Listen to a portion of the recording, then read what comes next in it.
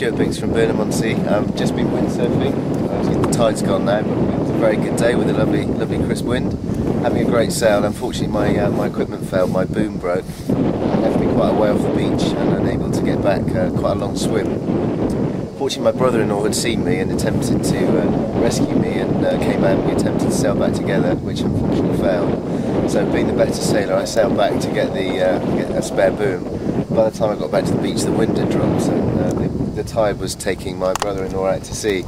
So we spoke to the beach warden, who called the inshore boats, and the RNLI came round, and they fortunately were able to find my brother-in-law and pull him back in, and that saved me the embarrassment of telling my mother-in-law I'd lost him.